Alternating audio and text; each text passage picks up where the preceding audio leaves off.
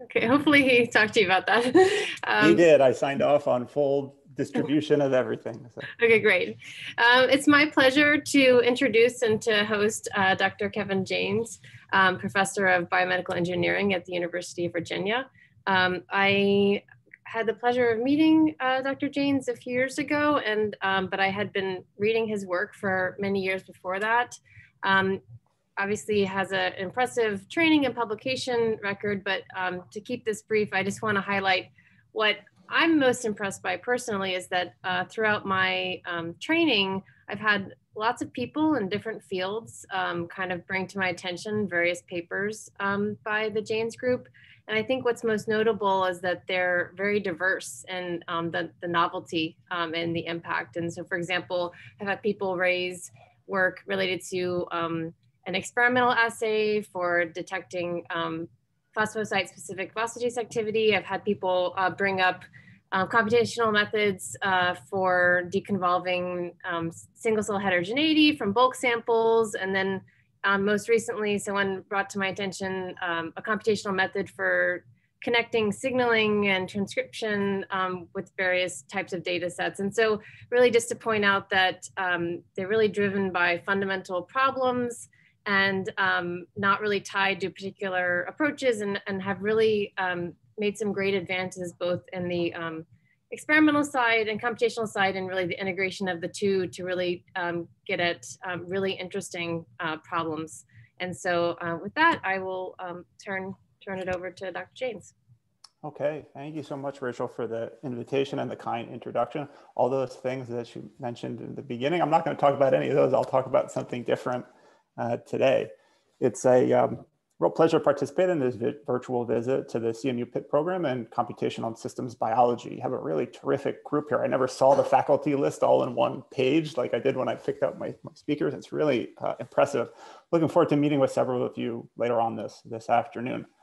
For now, I wanted to take this hour, 50 minutes as an opportunity to dive into mathematical modeling more deeply than I ordinarily would, recognizing my audience. And I'll make a point to leave plenty of time for questions at the end. This soliloquy should really only be about 50 minutes or so. The talk deals with viruses and was designed to be 3-part scientific, 1 part educational, and 1 part hopefully inspirational for anyone who's feeling worn down by this COVID era. I'm going to focus on 1 project, which exemplifies how my lab has handled the challenges that we've all faced and actually made our best effort to turn them into new opportunities.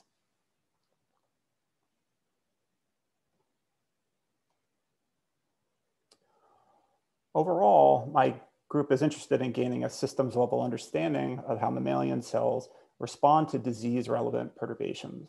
The reason why is because we believe it's fertile ground for what I might call a systems bioengineering approach, wherein we iterate through these cycles of 4 M's here, experimental manipulations and measurements, paired with computational modeling and analytical data mining. One disease-relevant perturbation of interest to my lab is cancer, the genetic alterations and regulatory adaptations that enable a normal cell to become malignant. And to start off, I wanted to highlight one recent publication from my group as an example of what I would now call a type of standard for the field of cancer systems biology. In this work, we were interested in understanding the single cell coordination of 2 transcription factors in breast cancer. We measured the co-expression of these transcription factors in thousands of single cells and contextualized these data with a computational model, which was not constructed de novo, but instead wired together from 2 existing models that we repurposed from the literature, shown here in green and magenta.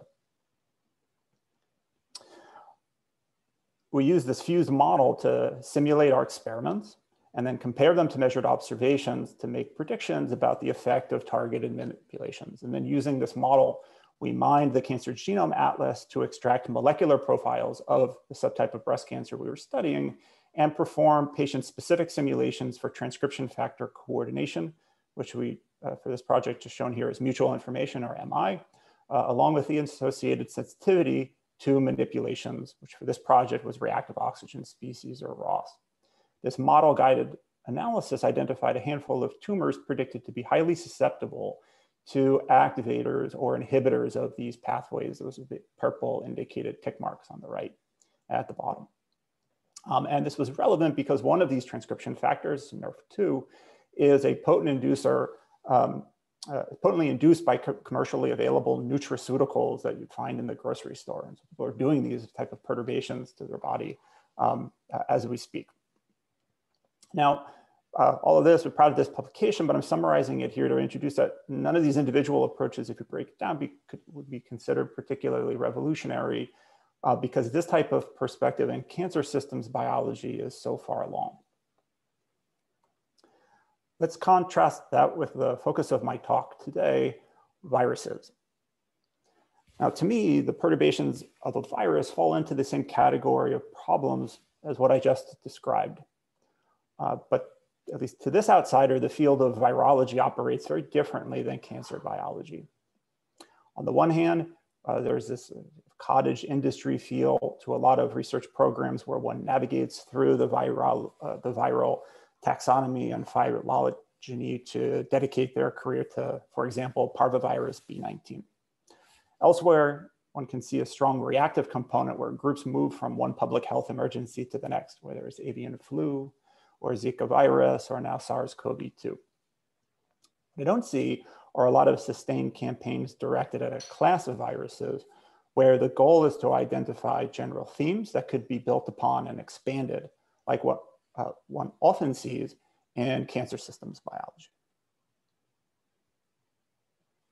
If we're going to adopt such an approach, taking inspiration from cancer systems biology and applying it to virology, what I'd like to do is make a case for enteroviruses as a general test bed, and for Coxsackie virus B3 or CVB3 specifically as a leading test case. So Coxsackie virus B3 is a virus in the enterovirus clade. It's encoded, like other enteroviruses, as a single-stranded RNA genome, yielding one translated polypeptide. And this is a case, I think it was Einstein that said everything should be made as simple as possible, but no simpler. And enteroviruses are really as simple as they come in the viral world. And this one RNA genome to one translated polypeptide is quite nice, because what that means is if for each translation event, we're going to get one and exactly one copy of each of the mature proteins showed here. And this is an important stoichiometric constraint when we start talking about modeling viral life cycle. Moreover, we know what all of these mature proteins do for the life cycle, meaning that we can organize them and abstract them in an authentic way. Third, enteroviruses have decades of quantitative enzymology, genetics, and biophysics available. It's scattered all over the literature, but it's there to mine. For example, I'll highlight this remarkable paper from, what now, 60 years ago almost, that titled "The Absolute Number of Infectious Enterovirus Particles Released from Single Cells," so a single cell assay 6 decades ago. And last, enteroviruses cause human disease. And while the exemplar poliovirus has been called a research field with a rich past, but no future, because it's virtually eradicated, the other strains listed here are still active and infect people across the globe. The biggest void we saw in enterovirus research was the scarcity of cell scale models. There are a few instances of models of evolutionary dynamics, but nothing related to the viral life cycle itself. And because the genetic architecture of enteroviruses is so simple, and because there's 70 years of knowledge to build upon, and because these viruses are known to act quickly, we sought to attempt something rather audacious. Build a kinetic model that was complete from 2 standpoints. Standpoint 1, in capturing the entire temporal arc of infection from start, docking on the host cell membrane, to cell lysis, full-blown infection. And then completeness in sense of 2, the stoichiometry of the individual components needed for the infection to take place. So let me walk you through the model design and the life cycle as it's understood. So step 1 here, the virus docks on membrane receptors. is internalized and the positive strand RNA genome is delivered to the cytoplasm. The delivered positive strand RNA is used as a template for translation using ribosomes from the host cell. And that single polyprotein is autocatalytically cleaved into mature protein subunits with direct roles in the life cycle. An RNA-dependent RNA polymerase, all the way down on the bottom here, synthesizes negative strand, complementary to the positive strand, and then uses this negative strand as template to make many copies of the positive strand for more translation and eventual virion formation. In parallel, these enteroviral proteases, 2A and 3C, are required for the polyprotein cleavage or maturation. And they also help to steal more ribosomes from the host cell for additional translation. And they also cleave additional host cell targets to promote infection. And then finally here we have these structural caps of proteins instantaneously get together to form 1/5 of a self-assembled pentamer, and 12 of those join around a viral RNA to form the mature encapsulated virion. At the center of it all are a set of host cell feedbacks that give rise to an interesting systems level problem. Viral replication requires double-strand RNA intermediates that are sensed by the cell and trigger the induction of hundreds of so-called interferon-stimulated genes, or ISGs. And these collectively shut down the life cycle at the points indicated in my cartoon here. And this pathway for ISGs is itself damaged by the viral proteinases that are matured. And what this creates is a kinetic competition between the microbe and its host. And this was the motivation for us thinking we could have some value to building one of these type of dynamical systems model. Overall, we designed the architecture of the model to be modular, recognizing that while delivery, this step here, is very specific to each enterovirus, the intracellular core, all of those later steps, is shared by all enteroviruses. And at the end, I'll talk about repurposing the CPCB model for other enteroviruses, akin to what I showed for the cancer model at the beginning.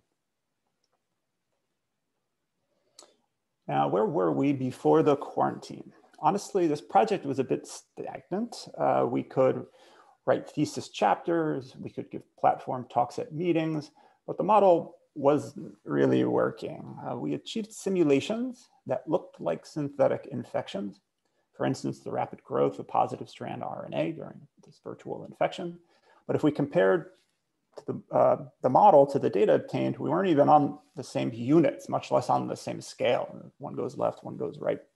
And some species bore no resemblance to one another, shown here for the negative strand RNA.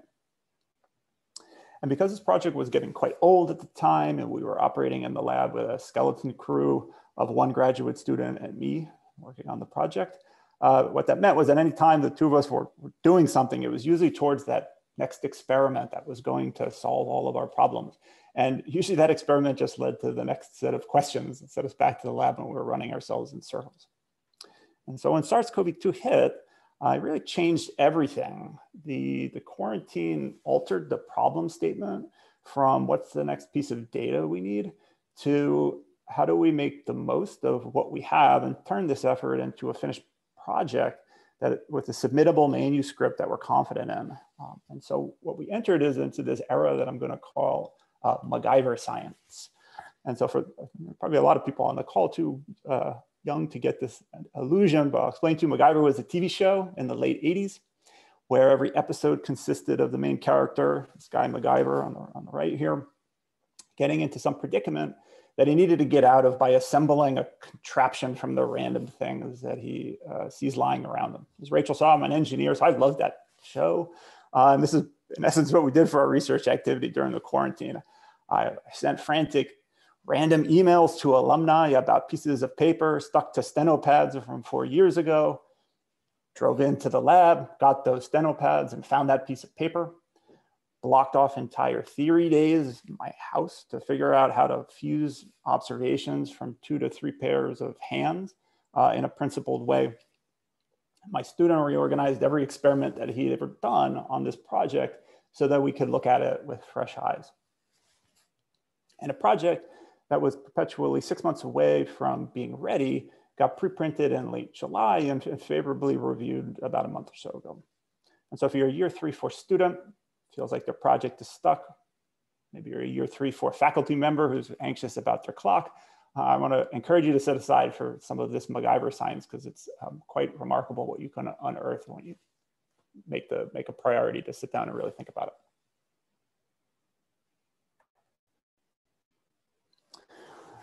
I want to give you some of the highlights of this model refinement and then transition to the central message of the work. First, one of the things that we found was really important is bookkeeping.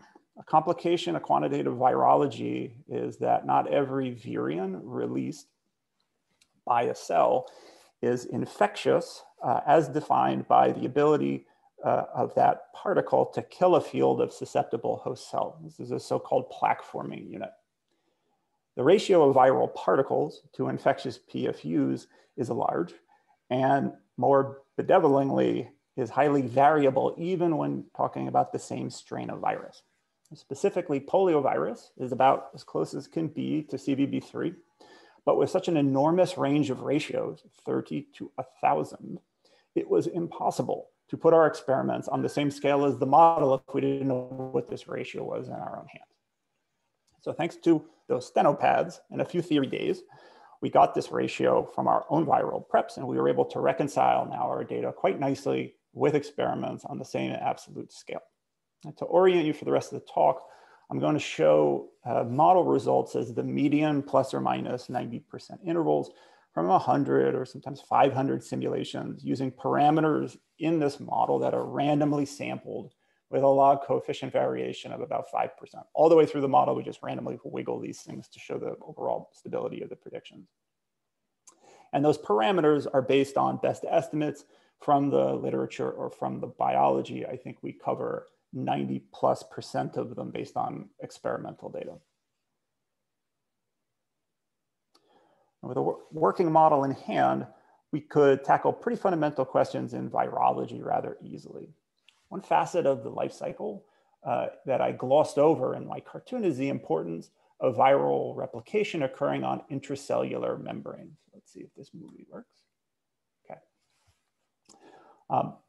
Multiple proteins in the enteroviral genome are dedicated to hijacking cell membranes to form what are called viral replication organelles, or VROs. You can see in this EM reconstruction in green. VROs become detectable by electron microscopy at intermediate times during infection, and they grow to be a dominant fraction of the cell at the time of lysis. At the end, they look like Swiss cheese here. All those empty holes there, those are these engorged viral replication organelles. And virologists have many conceptual arguments for why all RNA viruses, I'm talking about enteroviruses, but all RNA viruses create VROs. And all of them are somewhat hand-wavy in the sense that they protect RNA from degradation, they protect RNA from the viral RNA from antiviral sensing. Is it compartmentalization? Is it something that happens on the surface? And with the model, we could evaluate the importance of each one of these separately and in a formal way. So as a starting point, let's talk about our complete model. What I'm showing here is a time course of viral protein production as an early surrogate of the time course of infection. In the base model, RNA, what we are assuming is that RNA is degraded just as well on VROs as in the cytoplasm. But if we eliminate, we say that RNA is completely protected in VROs, when we do that, the infection proceeds pretty much unaltered as if we gave it the same degradation kinetics. In many ways, excluding that is a really important role quantitatively in the simulations. In addition, in our base model, the double-strand RNA that's created on VRO surfaces is sensed equally by the host cell. We can likewise turn that off and show that infection is again unaltered. And the last thing, which we have encoded in the model, is the surface chemistry of the VROs. If one does geometric calculations for the volume, the local volume on the surface of a membrane subject to transmembrane proteins and things that are doing the chemistry, ends up being about a 3,000-fold increase in effective concentration and thus forward rates of association. We found that this was absolutely essential for viral progression. If you drop down that concentrating effect, even to something that's pretty dramatic, several hundred-fold increase in accelerated rates, not enough for the virus to take out. And so what this argues for is that, at least for enteroviruses, VROs are in many ways pure surface accelerants. These reactions need to occur on surfaces that have them happen fast enough to explain the speed of enteroviral infections that usually finish in about 8 hours or so.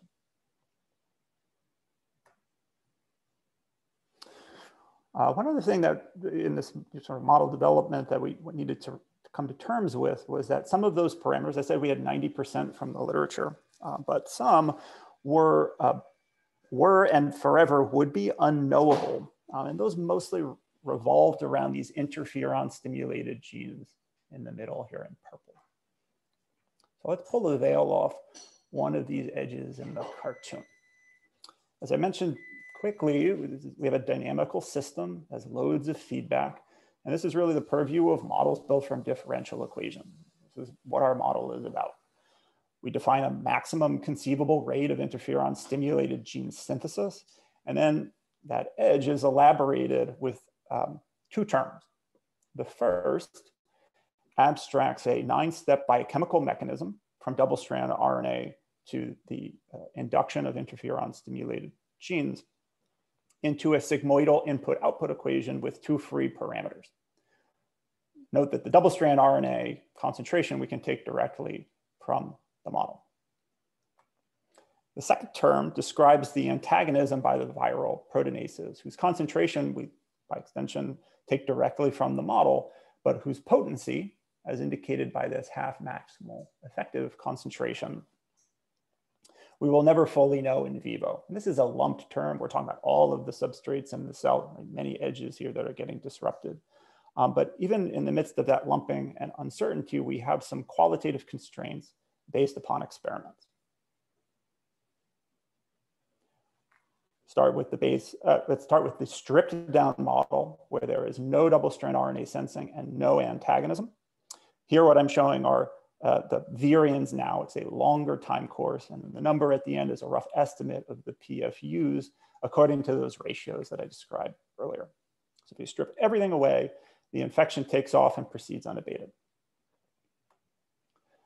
However, if there's sensing alone, double-strand RNA, the mobilization of an interferon response, the endogenously triggered interferon-stimulated genes, with all of those flat arrowheads emanating from them in the cartoon, are sufficient to stop the infection.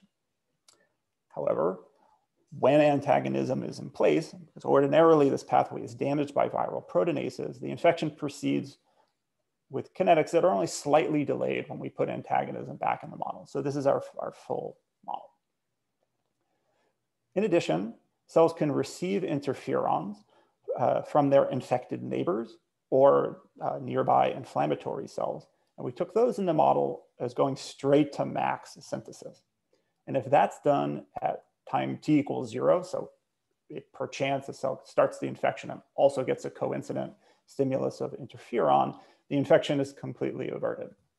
However, if that warning signal from neighboring interferons arrives too late, the negative feedback has already been engaged in it, as if the cells had never received it. Viral progression proceeds. Kevin, can I ask a question here? Certainly. So in your model, in the infected cell, what is the kinetics of ISG expression? You didn't show us that. You showed us the consequences of it, but I would have guessed it's occurring in the hours time scale. But what is it precisely, and how does it correspond to the actual data? Mm-hmm. Yeah, so it's going to be it's informed by here. What we're having is, where my pointer go? We have an input-output relationship here, right, that's proportional. This rate of synthesis is maxed out, assuming that all of the RNA polymerases are docked on the locus. Mm-hmm. And we take a representative ISG length to say that if you have a polymerase transcribing a typical length ISG all the time, how much can you churn out at any given time? And then that's dialed up or dialed down based upon how much double-strand RNA there is in the system. Right. When we run the simulations, this triggers, it then boils down to when do you get enough double-strand RNA in the system, the model, to engage the response. And that kicks in, I would say, we start seeing it being detectable probably about at 4 hours into infection. So right around when those membranes start to happen, right when the double-strand RNA really starts picking up during the infection. The way that we have it simulated is that's when you start seeing the onset of interferon gene synthesis. Right. I guess what I was trying to think about the kinetics of viral replication, and then of course overlaid on it the induction of these interferon genes, and obviously there has to be some gap between the two, and it wasn't clear to me what that is in the actual model. Oh yeah, and they are in the model. There we have no encoded time delay to like slow it down or delay. We just say if it comes in, then the process starts. The only delay that arrives from it is just how long it takes to transcribe a gene and give rise to the accumulation. And we know in other experiments, which I won't show today, if you transfect in double-strand CBB3 or just in vitro transcribed RNA, you'll get massive interferon-stimulated genes in a few hours of delivering it to the cells. And so we're in the right, the idea that these get rapidly mobilized is consistent with experiments. Thanks. Yep. Okay, and so collectively, these 5 qualitative constraints ended up being very strong criteria for what some of those phenomenological parameters had to be to conform to these types of rules. Okay, the title of my last slide, well, I talked about how the model was wrong in some respects. The title said useful, but I didn't really talk about whether this was useful or not. So what we sought to do was apply the model in a way that would empower the computational biology and see if we could find something new that we could circle back to experiments and do. And the way that we did that was tackling those phenomenological parameters, those purple arrows head on, iterating through hundreds of different parameter combinations with or without neighboring interferon stimulation, like I just described, added at different time points post-infection. And in doing so, we found something interesting and non-obvious when we changed the susceptibility of that double-strand RNA pathway, sensing pathway, to damage by the viral proteinases. To remind, this was that EC50 value and the negative feedback that I just described one slide ago. When we altered the model to render the cells mildly more resistant, we saw the expected mild decrease in virions released. So they're more able to mount an interferon response, somewhat so, and that gives a somewhat more delayed time course of the infection. However, we did the same conditions and we ran simulations with interferon signaling from neighbors. The behavior changed. Comparing those purple and green traces, they were brought together if there was coincident interferon stimulation, but then further apart at later times. So there was an exaggerated discrepancy between the small change in the extent of resistance when paracrine interferons were added at these later times. In fact, at those later times, 6 hours, the separation was detectably greater between the green and the purple than if there was no neighboring interferon signaling around, if you compare over here on the left-hand side. If this prediction held true in cells, it would suggest that relatively small changes in the biochemical properties of antiviral signaling pathways could be amplified in target tissues in vivo, where infection is always proceeding asynchronously, one host cell at a time. So one would envision you're always having this timed competition of the inflammatory environment and then when cells happen to get infection. So for an experimental test, we needed to dive into this 9-member pathway that I mentioned briefly and identify precisely where the viral proteinases might be targeting and how. And using clues from the literature, we converged upon the mitochondrial antiviral signaling protein, or called MAVS, which is reported to be targeted by the 3C proteinase, and which is what we found as evidence here by this cleavage of a 35 kilodalton product of MAVS specifically in CBB3 infected cells. But we need to do better than just that the target is cleaved, because the only way we could make the pathway resistant was to know the exact site on MAVS that was cleaved. And here we turn to mining through bioinformatics. MAVS as a protein is a very interesting antiviral factor. Malik's group at the Hutch showed that this gene is rapidly evolving in primates, and its sequence may reflect past exposure to ancient viruses. If one looks at the MAVS sequence in primates, there is a splice site variant that adds 6 amino acids to the protein sequence of hominoids and old world monkeys at the top here, which is absent from new world monkeys, shown here on the bottom. In that sequence is a strong match for the peptide motif that enteroviral 3C proteinases like to cut. And here, just as an aside, I'd like to thank Cheryl Borgman in my lab who helped rebuild this 3C proteinase sequence logo during the quarantine, essentially by replicating this 25-year-old paper from scratch. Now, importantly, chimpanzees and even African green monkeys here show evidence of Coxsackie viral infections in the literature. But New World monkeys, such as the marmoset, are confirmed negative even when maintained in captivity. And this is at the point where I remind students that interlibrary borrowing services work just fine during the quarantine. So it's good to go back to the old literature, even if it's not in your language. All right, so we had our candidate site. And so for here, the experimental path to testing the model prediction was pretty clear. We engineered cells to contain an inducible, doxycycline inducible epitope flag, epitope tagged MAVS with or without that position 271, mutated from glutamine to an alanine, which would destroy the recognition site, the cleavage site for 3C Pro. I made the inducible expression pretty strong to dilute out the impact of endogenous MAVS. And we confirmed that CBB3 induced cleavage is significantly reduced in the alanine mutant compared to the glutamine, which was also ectopically expressed. Although the overall effect is incomplete because we still have residual cleavage of endogenous MAVS. This difference in cleavage coincided with a difference in viral plaques and infectious virions released after infection with CBB3. So here are those plaque forming units that I touched on before. And now for the test. We took these cells and infected them with CBB3, then stimulated them with recombinant interferon at different times post-infection.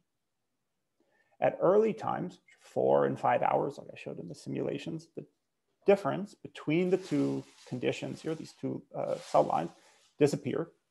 But then at later time points, the separation increased and was somewhat more dramatic than if interferon had never been added. So it was qualitatively consistent with this kind of compression and then expansion that was seen and predicted by the model.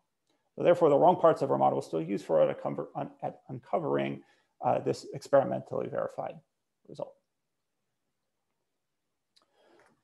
These findings got us more interested in MAVS regulation and the history by the various synonyms that it goes by, and those are all listed on the title here. I like this figure on the left because it's structurally accurate, but it's somewhat complicated. And so I'm going to break down the acronym soup here down into sensors, transducers, and effectors. How does the MAVS pathway give rise to mobilization of an interferon response? Well, there are these sensors. The one that's relevant for CBB3 is called MDA5. This cartoon is for the other one called RIG-I. And what these sensor proteins do, they have a domain called a caspase activation and recruitment domain, or CARD domain, that likes to self-assemble at high local concentrations.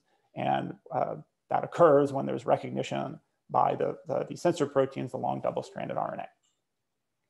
MAVS, pointer, is a mitochondrial transmembrane protein that also has one of these CARD domains, and that once nucleated by the sensor bound to double-strand RNA, rapidly forms long polymerized filaments on the mitochondrial surface.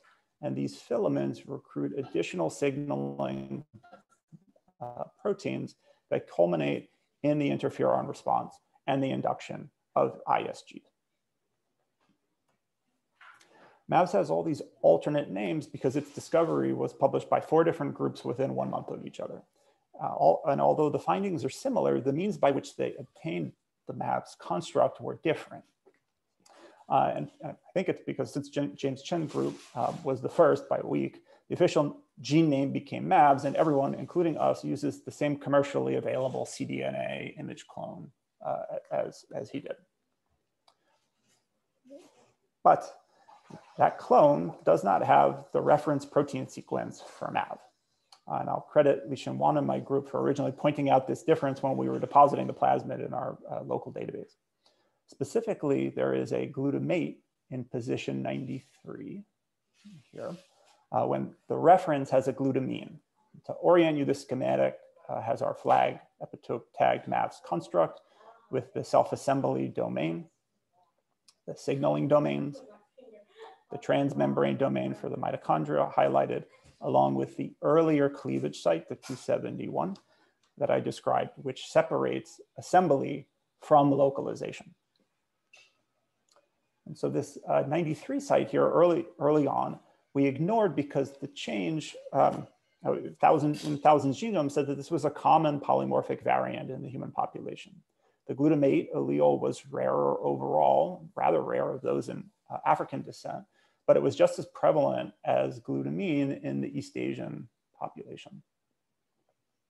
Yet the glutamine is widely conserved in mammals, and its presence creates a potential second cleavage site for 3C, which would also separate localization from signaling, just as the 271 site would. So let's test it. We substituted glutamine for glutamate and confirmed that during CPB3 infection, it is indeed cleaved at the expected position. This one yields a shorter 18 kilodalton product, and as quantified here. And then the next step was to test whether it had any impact on overall infectivity.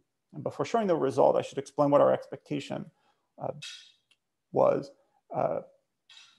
but before I showed the result. So we have this glutamine substitution, which now gives 2 cleavage sites on MAVS. And what we thought was that by being twice as likely to be cleaved by 3C, the glutamine allele would be less potent as an antiviral signaling molecule compared to the original MAVs that we had been working with. Wrong. And not only wrong, we were interestingly wrong because the glutamine allele was even more potent than the MAVs that we started with. And it also, to add complexity, it also reduced the cleavage at the other 271 site that I described earlier. There's some sort of coupling here. And it was at this point that we recognized that we were in over our heads and we needed a new abstraction that focused on the behavior of MAVs specifically. So this is a separate model. And one that, unlike the complete kinetic model from before, focuses on connections and feedback and is less concerned with the specific parameter values. So for here, fast is 100, average is 1, and slow is 0.1, but we have no units or anything from here. All right, so we built this state model in which MAVS is synthesized or activated, it doesn't matter, for this abstract model. And assumed to self-assemble rapidly on the mitochondrial surface, like I shown in the previous cartoon. And these filament size is large. The estimates are about 800 of these MAVS molecules get together. And because it's on a surface, we assumed in this model that the assembly is instantaneous because of that restricted diffusion on the mitochondrial surface. When these polymerized filaments form, they can be disposed of. They're disposed of by an autophagic route, but they also give rise to signaling and the production of interferon stimulated genes. When there is no cleavage, MAVs and polymAVs reach steady state values that one could solve for just like you would in a differential equations class.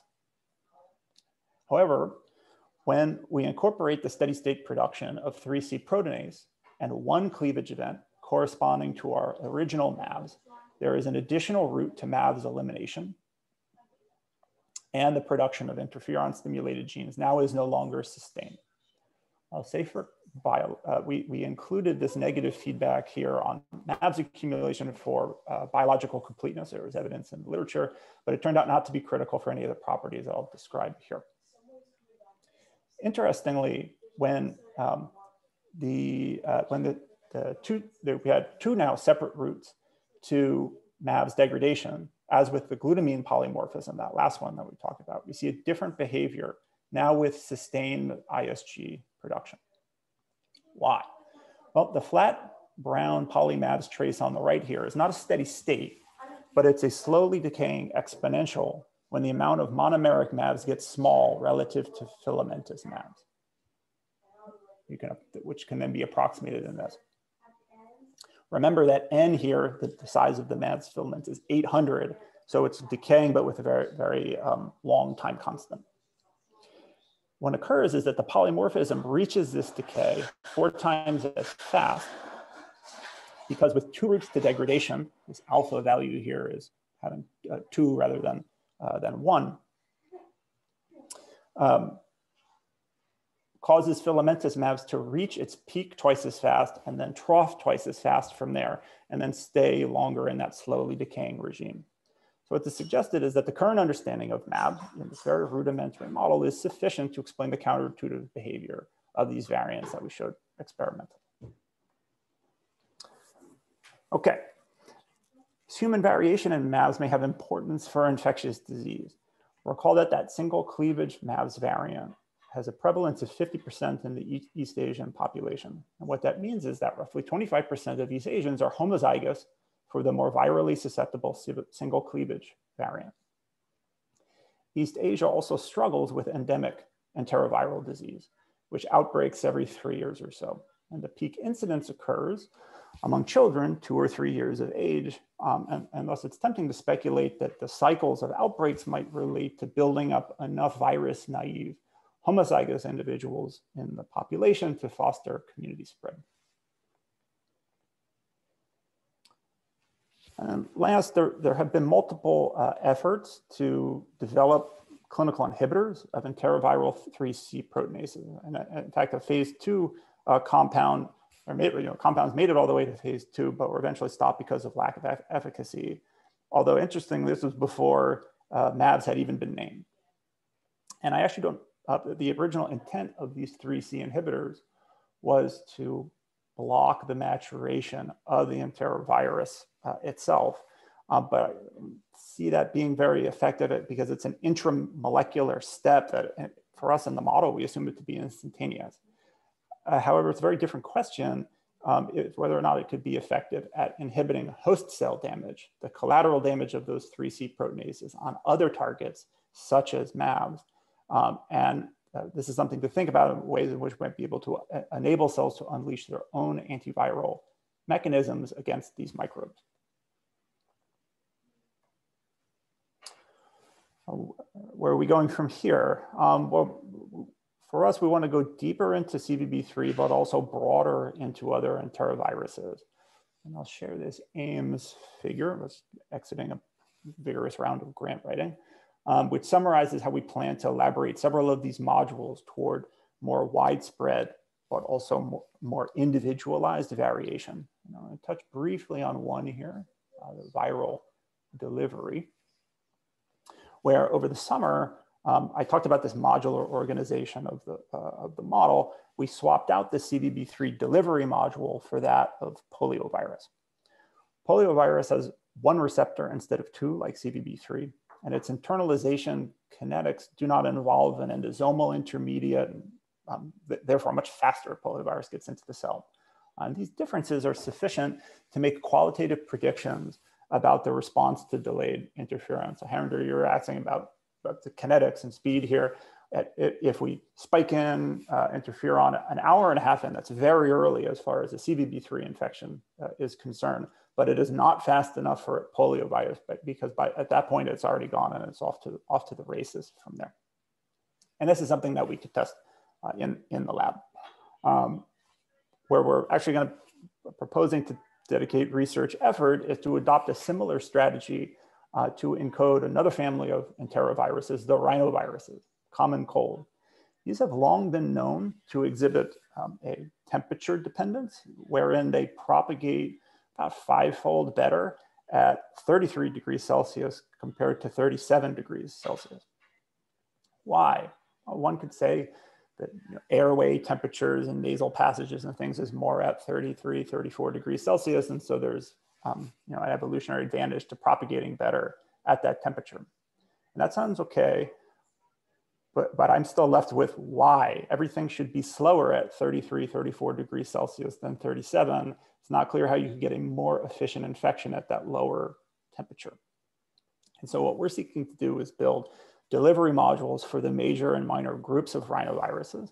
And then we're proposing to propagate temperature as a systems level perturbation throughout the model using these relationships that everyone was tortured with in inorganic chemistry back in college.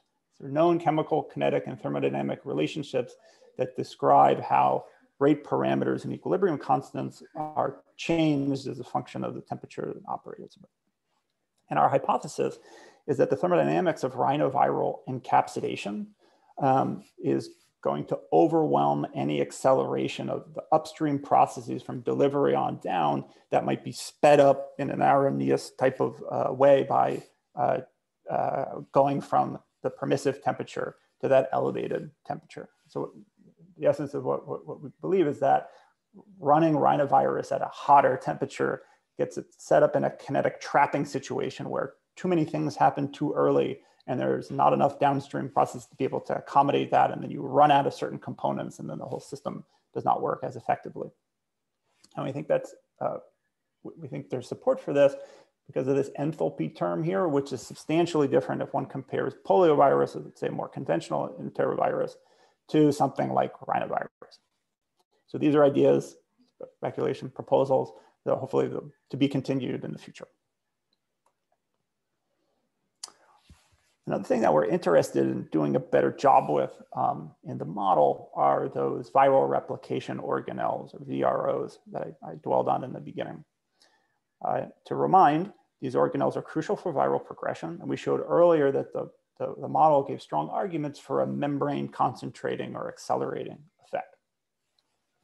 What I didn't tell you is that the creation of the VROs computationally is very abrupt, artificially abrupt in the model, where we go for a certain period of time, and then when we reach a critical concentration of the 3D polymerase, there's a jump into the VRO regime, and then everything proceeds in that accelerated way.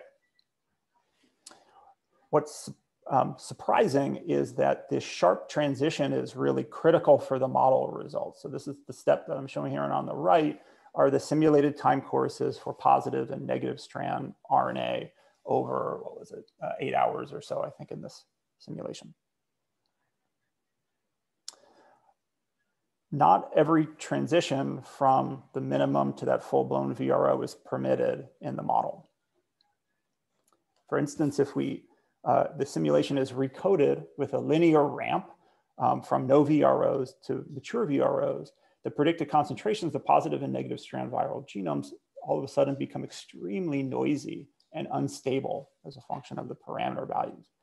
And this result is interesting because a 30-year-old report which reconstituted poliovirus replication in a test tube. So this is an in vitro viral replication assay here where the membranes are present, but it's in cell fragments, are present in a dilute and passive type of concentration. These authors also noted a 100-fold variation in viral RNA yield from batch to batch that they were unable to explain. And we think it may be a result of disrupting the transition to this VRO type regime. And what's really curious is that not every steep transition is created equal. So for example, here we substituted a Hill function with a cooperativity of 10. It was a pretty cooperative process. And it does even worse than the ramp with regard to the robustness of infection. To phenocopy this step, we needed to invoke cooperativity on the order of 40, which is larger than any known biological process. This is way beyond hemoglobin. Now, by contrast, a higher order, you can call this a slope, does quite well. And here, where the transition approaches the max value according to the concentration of the 3D polymerase, but raised to an nth power. And the pretty modest powers of the polymerase, 5 or 6, I think is what's shown here, are sufficient for robust infection. And my hypothesis is that this multiplicity, this kind of power law function, is related to the multiplicity of RNA templates bound to multiple ribosomes, so-called polysomes. that must dock to the membrane surface. The model is currently encoded for have polysomes with 2 or 3 ribosomes bound to each viral RNA. So if you have 2 or 3, and then 2 of those groups of 2 or 3 got together, then you'd have a group of 5 or 6 ribosomes in the same vicinity, making polymerase and other viral protein subunits. And now you're off to the races because they both happen to come together. So this 5 or 6 may actually be just a bimolecular reaction coming together, comprised of multiple protein-protein associations. And we're dwelling on this because I think it's one of those rare instances where the model could give insight into nucleating processes that are not directly observable in cells. This is before you have the VRO even detectable by electron microscopy. And so it raises the opportunity for computation to give access to something that would be difficult or impossible to do by experiment. That's everything. I want to close by acknowledging the students who led or assisted the work that I showed you today. It's been a multi-generational effort, so I have the dates there, but it's one that I found truly fulfilling. And I'll just leave this up if you're interested in learning more. We just revamped my lab's webpage if you want to check it out. We have the requisite Zoom social activity picture on there. And then I'll also give you information about the UVA biomedical engineering program, which is not as well endowed as you guys are, but we have 12 faculty that focused on various domains of systems biology. So please, students, give us a look. And thanks very much for your attention. I'd be happy to take any questions in the time remaining. Great, wonderful talk. For starting, we can just let people unmute if anyone has any pressing questions. I have a question, Kevin. So hi, Kevin. So you mentioned that a renewous relation. You use that to explain this temperature dependence. Since this process involves a lot of enzymes, enzymatic activity can be, the temperature dependence can be very complicated, non-monotonic. That can also provide a non-alternative explanation on the dependence. So how do you think about this? Yes, absolutely. And that I ran through pretty quickly. What we think is, we think that the thermodynamic arguments that I get are going to overwhelm the enzyme dependent kinetic changes, but we can also keep track of those in the model. And so there are actually a remarkable amount of literature on activation energy barriers for several of these and the enzymes that are catalyzed. It was surprising when we looked in the literature to find how many were out there. And so the plan is to keep track of also those temperature dependent enzyme changes as a function of temperature. And then when we do these temperature shifts, we'll be keeping track of each one of those going on. We'll have to see if a shift from it's a pretty modest shift that we're looking at here from 33 to 37. We'll hope we don't run into a non-monotonic regime of where those simple, Arrhenius type of relationships break down. But we'll be looking at that very carefully. So I think we don't know the answer. It's a bit of a risky idea, but I think it will be something that really pushes the model to see how it does in the face of a complex perturbation that will then propagate through many of the phases of the viral life cycle. Kevin, one of the things you pointed out in the introduction with all of these viruses is the fact that there can be big differences between the number of particles that are shed or released by an infected cells and the actual number of infective particles, and this is due to variation in the assembly process itself and a lot of heterogeneity in the viral particles that are generated. And I wondered, can this modeling framework that you are developing, right, can it also be applied to look at the heterogeneity of viral particles, because that biologically becomes hugely interesting and important? Yes, I have. In the spirit of my grant writing mode that I just emerged from, I do have one of these high risk, high reward ones pending, where we tried to think about these types of complete kinetic models applied more broadly beyond the enterovirus family. So the enteroviruses were a good starting point because a lot of the heterogeneity that you mentioned about like the differences in the viral packaging, since these are so small, coronaviruses and things, mostly the variation and where the particle, the PFU, is thought to come from is mutations, errors in the RNA-dependent RNA polymerase, and they just don't go forward after they make the virus. But that is not true for other viral families, and those are special challenges. But as I'm teaching myself these other viruses, there are some good opportunities that I think what we try to do is take measured, rather than just like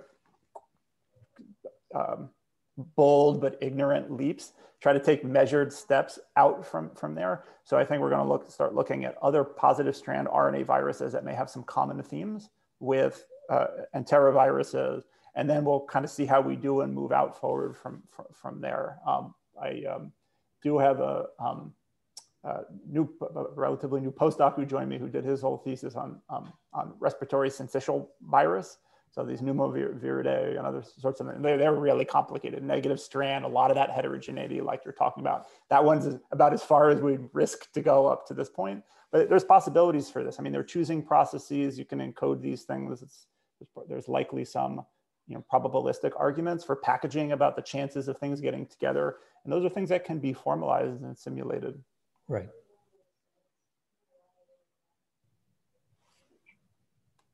I was wondering if you could speculate, you talk about the different polymorphisms, kind of uncoupling different aspects of MAB's regulation and function.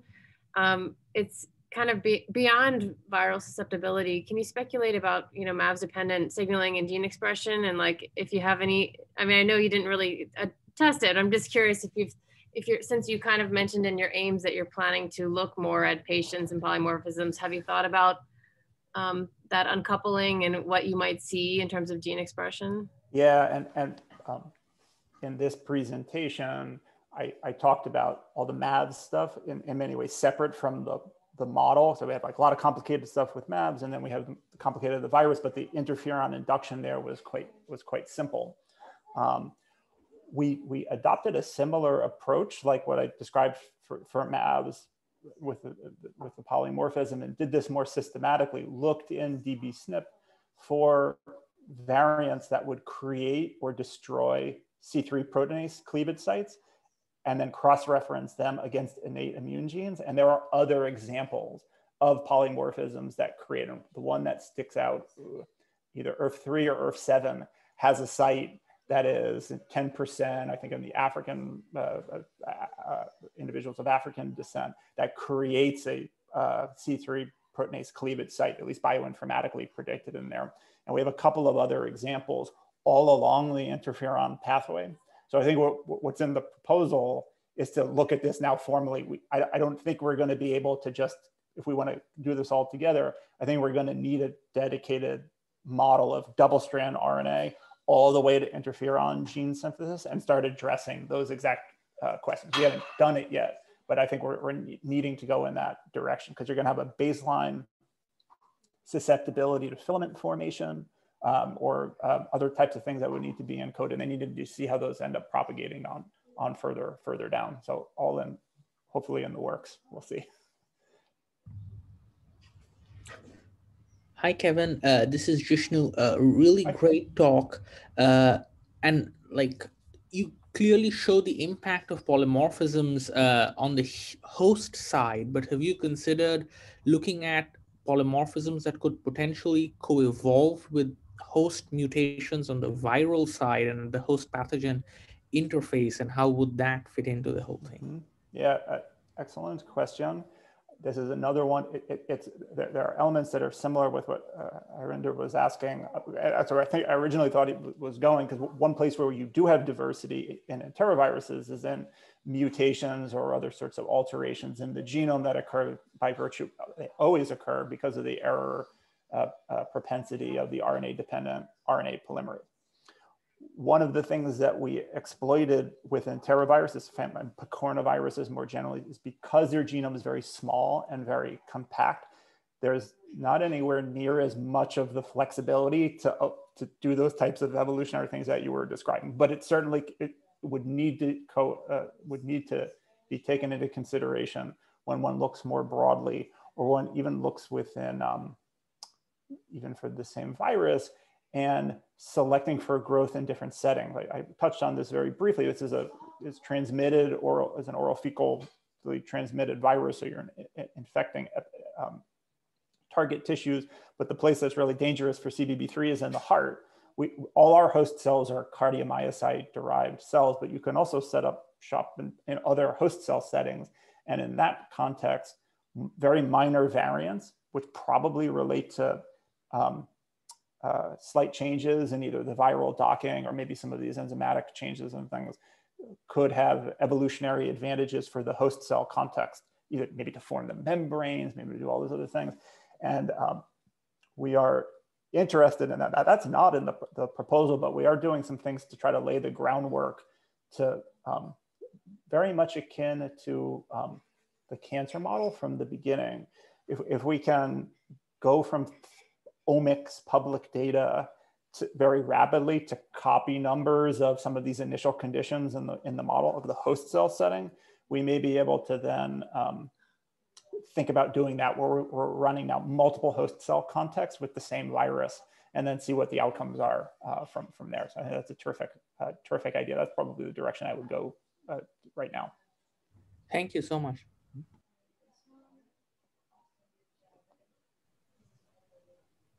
Are there any more questions? Okay, if not, we can all thank our speaker for a wonderful talk. And I believe you should have gotten another link that will be for all of your meetings today.